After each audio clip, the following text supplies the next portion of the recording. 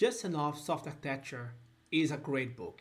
It brings several ideas to help you to find the big enemy inside any soft architecture, the complexity.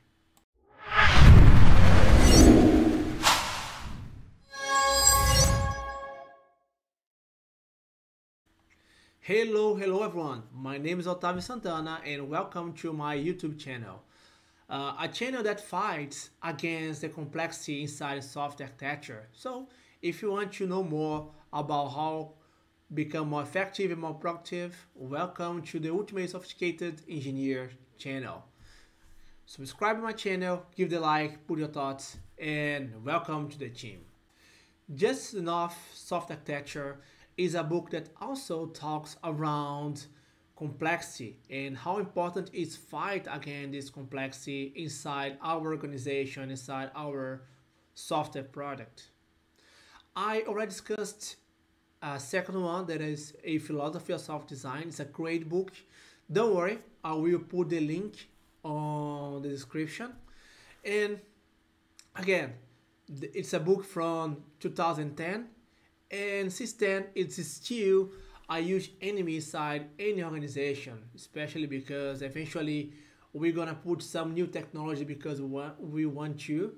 Sometimes there's no reason for, and you need to fight against two issues. The one is the issue that we're supposed to solve, and the another one is because we want to use the technology because we want to use that technology. This book brings weapons to this fight: passioning, knowledge, and abstraction. Those are based on the risk-driven software architecture inside the organization.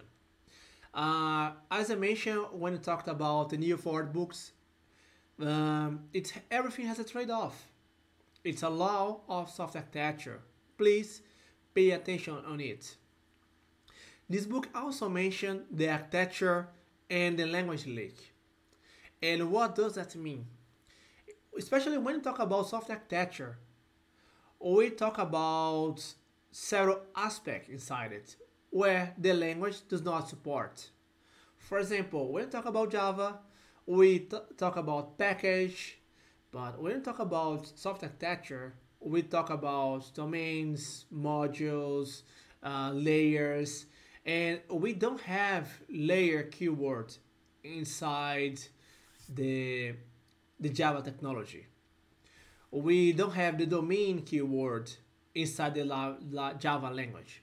Right now it has Java modules, but the point here is it has a leak between the language, the programming language, and software architecture.